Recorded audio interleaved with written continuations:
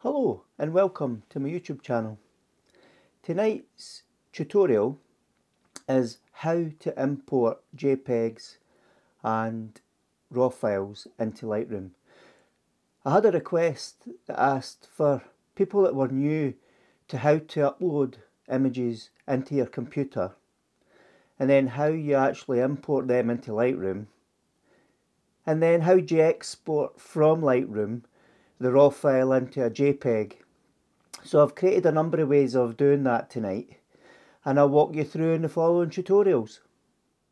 Okay, so I'm just going to walk you through how I actually upload my images into my laptop, load them into Lightroom, and then I'll show you how you can see your JPEGs and your RAW images together. So I put my memory card into my card reader, and then that will prompt a message on my laptop. So that's the memory card inserted into the card reader. And my workflow, I use Adobe Bridge, so Adobe Bridge will pop up. There'll be many ways that you can copy your files onto your laptop. You can do it manually, and there'll be other software packages that might pick up and help you load your files across. So what I'll do is I'll select the directory that I want to save these images in. So earlier today I went out and I took some quick shots that would allow me to show you. If I just select photos, create that folder, select open, and now I'm going to implement and import the images from the card reader into this directory.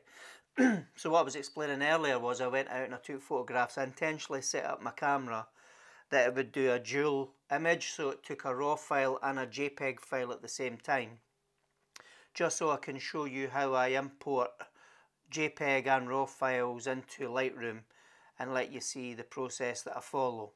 So once Adobe Bridge is finished, it will then come up and it will show me a whole series of thumbnails of the RAW and the JPEG images that it's uploaded into this directory.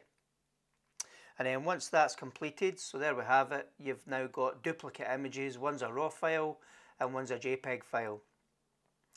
Now what I'll do is I'll move into Lightroom and I'll walk you through how I import those photographs into Lightroom, and then we'll be able to show you how the RAW files and the JPEG files look. Lightroom.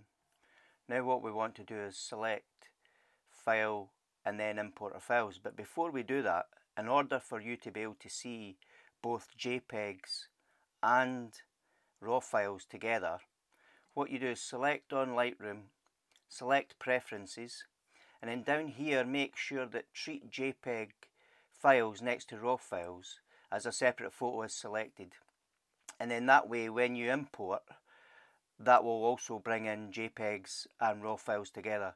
Because if you import your RAW files and you've got JPEGs on your memory card or in a storage area, and they won't automatically load. So that's how you get to see both your JPEGs and your RAWs in the one place. So if I now do File Import and then look for my files, and we are here for April. Import files, select my folder,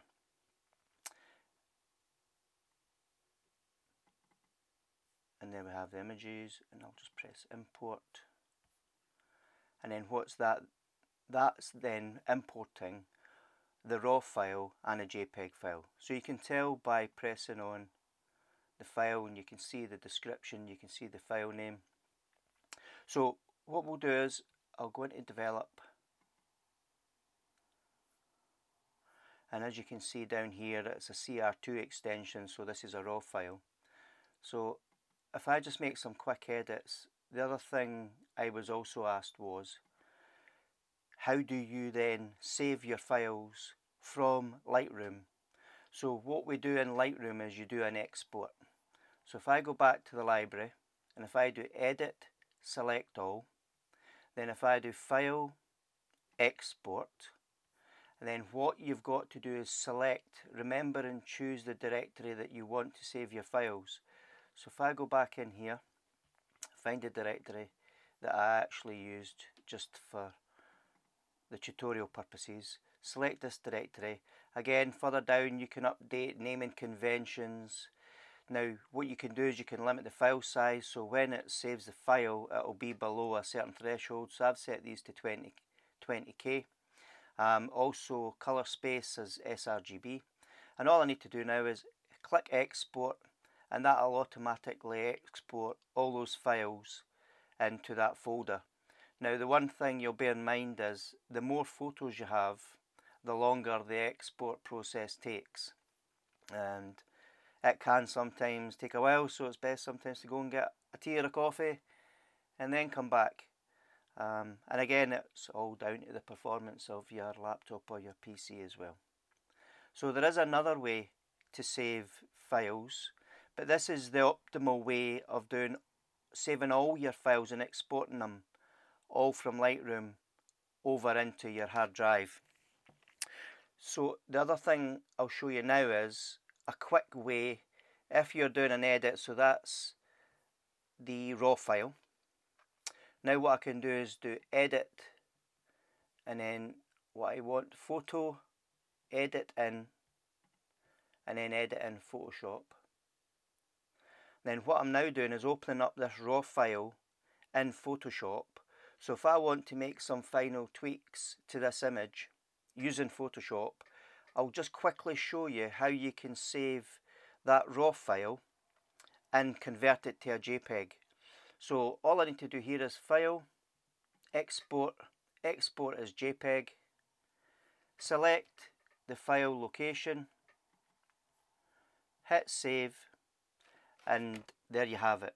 That's how you save an individual raw file from Photoshop and convert it to a JPEG.